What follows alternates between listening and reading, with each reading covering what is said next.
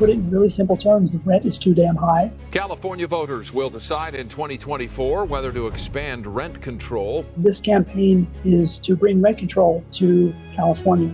If passed, it would repeal a state law prohibiting rent control from being placed on apartments and homes built after 1995. It was brought by the corporate landlords, and it spread to 34 states across the country. It says that when a person vacates a unit, that it can go to market rate, which means that the pool of affordable housing continues to shrink. And so we've had exploding rents in California. The rent! The rent! The rent is too high! We talk a lot about inflation, and the reality is that 60% of core inflation is caused by shelter.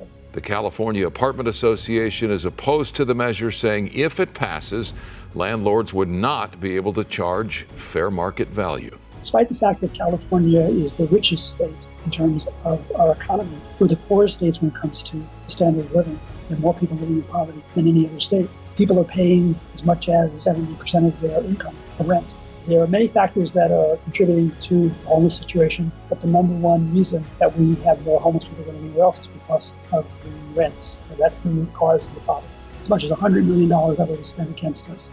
So it's really important to mobilize at the grassroots level. This is just the beginning, as you know. It's going to be a long trek to November 5th, but with this kind of unity, this kind of support, all we can do is win.